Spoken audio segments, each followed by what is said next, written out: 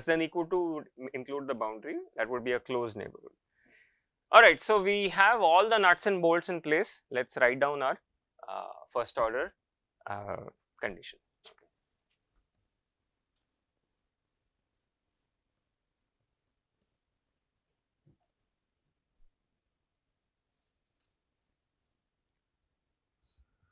So I'll write it down and then we will interpret it. It's very straightforward. It is the generalization of what you had expected from calculus of single variable. What was in calculus of a single variable, what was your identifier of a minima? F dash equal to 0.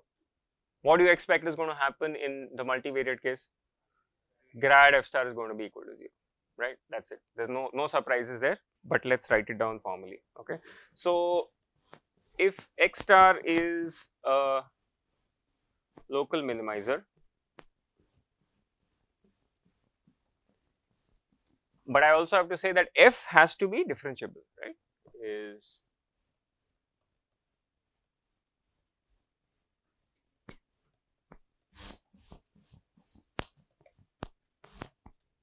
okay, but where in a open neighborhood of x star, right, then grad f of x star is equal to 0, right? So this is the if and this is the then.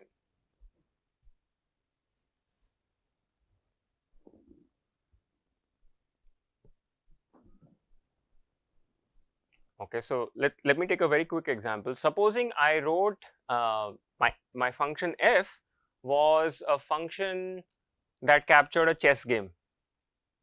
Okay, and to win chess I have to minimize f. Can I use this theorem to identify a possible solution to a chess game?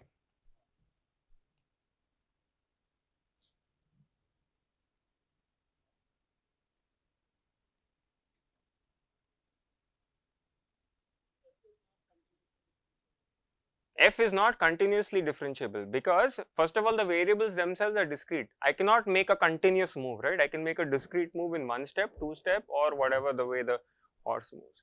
So be careful of where you apply this. That's why this requirement that f is continuously differentiable is not a formality. You need to make sure that your function is differentiable. Now chess, you may say, oh, okay, we're never actually going to write an optimization problem for chess, but it may happen that in your engineering problem you're designing some antenna surface and you've discretized it into discrete variables and you try to apply this, it will not work. Okay. Right, so this is your first order condition. It is also a necessary condition.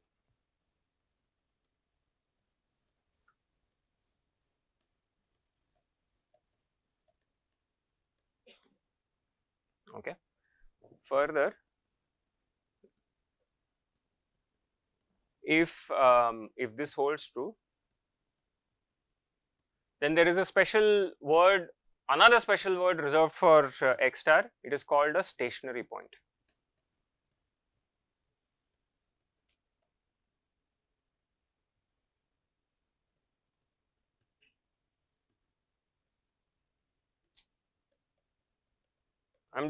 The only reason I'm mentioning this is because some books will call it a stationary point, so you should just know that there are various words by which people refer to it. Right, so this is quite straightforward. We'll prove this. Proof is quite simple and gives us insight. It will give us actually insight into our first algorithm. So we'll go into the proof. Before we go into the proof, I want to write down the second order condition. Okay. Any questions about this? Yeah. Yeah. It is not specified. Okay. So within whatever radius you specify, which is non-zero, that function should be continuously differentiable, right? And within that radius, if you find f of x, grad f of x star equal to 0, you're fine, right? Now it may happen that within this neighborhood you don't find any point where grad f of x star is 0. Then you would have to expand your neighborhood and check, is the function continuously differentiable? As long as the function is continuously differentiable, you have a whole set of techniques available for you to move from a starting point to a finishing point, right? So the thing that enables all this magic in some sense is differentiability. If you don't have it, you're stuck. Then you have to go to other things like evolutionary algorithms or whatever, right? For this entire course, we're going to assume at least first order differentiability. Okay. When you talk about convex functions, etc., they're already differentiable. So it covers a vast range of engineering topics already. So it's not restrictive by any means. Okay. Linear programming, if you've heard of linear programming, for example, again, differentiability, etc., is there. So it covers a large range of optimization. Okay, so now let's note down our second order.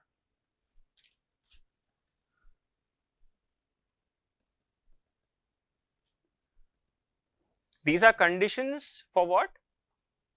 For checking whether the point I have got is a local minima or not, right? And why do we need a second order condition? Can someone point out looking at this page?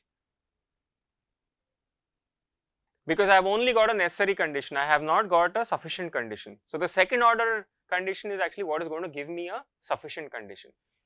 Since it involves second order, it may be a little bit more difficult to evaluate. Okay.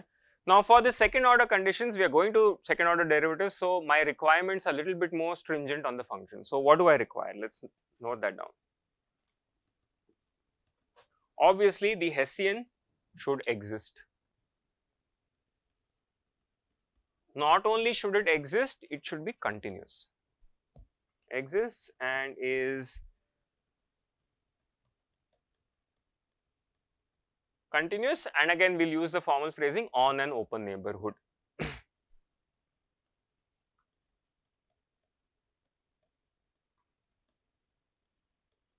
All right. So we will start with the necessary part. Right. So it states that if x star is a minimizer,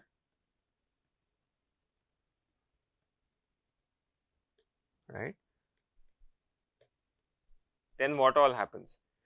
First is what we expected from the first order condition. Grad of f of x star should be 0, right? No surprises here.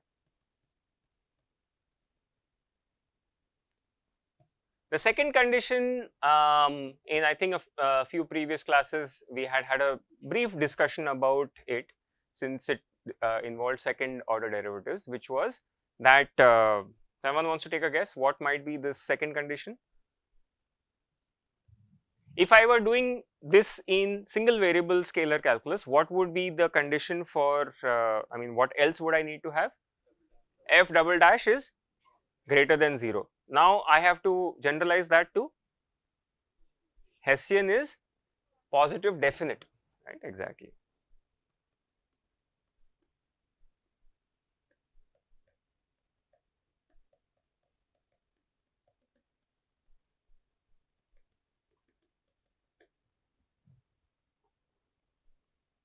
So this gives me the necessary conditions, quite straightforward.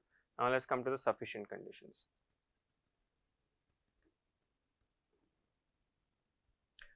Sufficient will work the reverse way, right? Here I had a if and a then.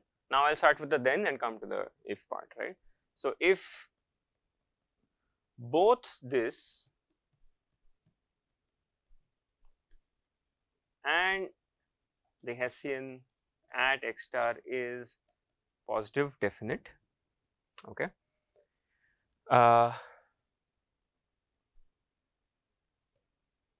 then x star is a local minimizer.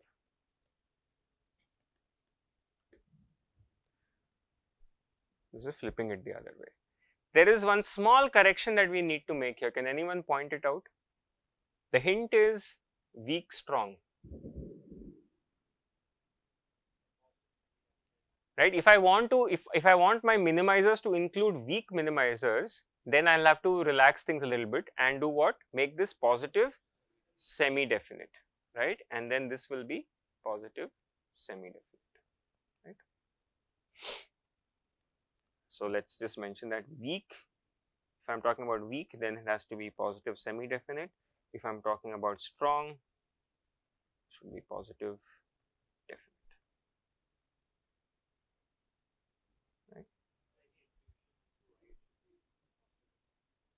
Any intuition as to why it should be positive definite? The intuition, if you want a geometric intuition, it's again similar to the one-dimensional case. It's that if you look at, okay, so when I write a second order approximation, second order Taylor's approximation, what is the, in one dimension, what am I approximating my function as? A parabola, right? A parabolic equation, because I'm stopping at x square. So something a plus bx plus cx square in general is a parabola, right?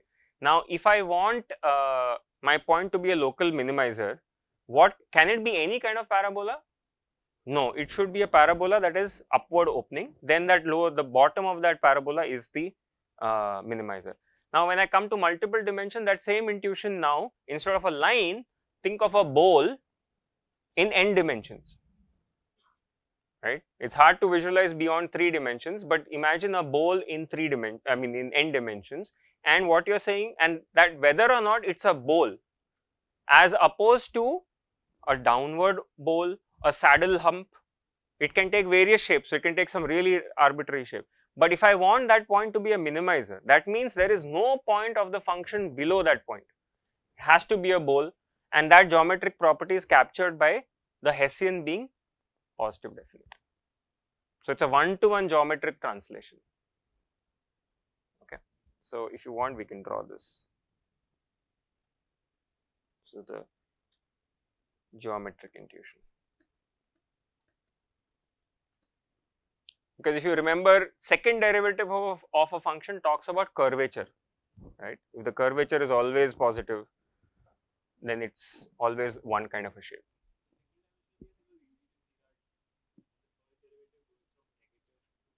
Correct. It's always in, yeah. Don't think, I mean, it is a matrix, all right, but keep the geometric, I mean, what is a matrix? It's just a collection of, in this case, 3 values, 3 mixed derivatives, right? So there is, for example, if I have x1, x2, it's going to be this.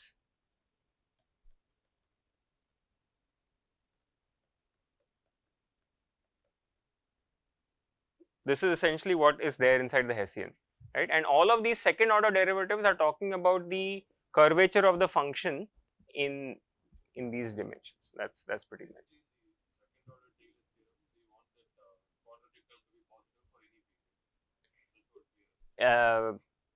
Yeah. Correct. Correct. And the intuition which you're mentioning will get actually, we'll open it up properly in the next few slides. Okay, good. Yeah, it's always good to have this geometry in mind. So having stated, does anyone have any other questions on the statement of the second order condition? Yeah.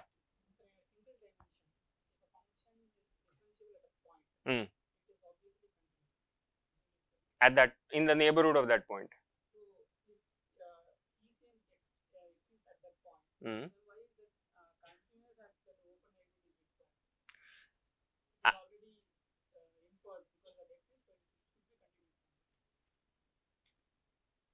Well, if you are talking about whether it's continuous at just one point and not at any other points, is that what you're saying? No, if it is, see, if you are saying that the derivative, I mean the Hessian exists, and if it exists, you're saying therefore it's continuous, right? Well, I can have a second order derivative which exists but need not be continuous. I can cook up functions like that, right? Can you think of an example? For example, a function, let's come down one derivative. Let's talk about first order derivative. This function is continuous. Is it differentiable? So continuity does not imply differentiability, right? So there's going to be one point where the derivative is not defined.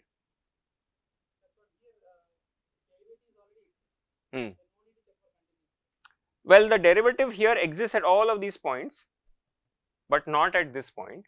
But what this theorem is saying is that in a small neighborhood of this point, you check whether it's continuous. That's what I need to check.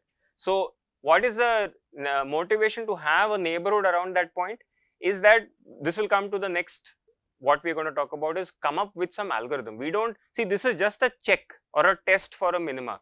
That doesn't really help me, because when I start my problem, I don't have any candidate. I have a starting point. There's not much fun in checking the starting point. Most likely I would have started at the wrong point. I need some way to move.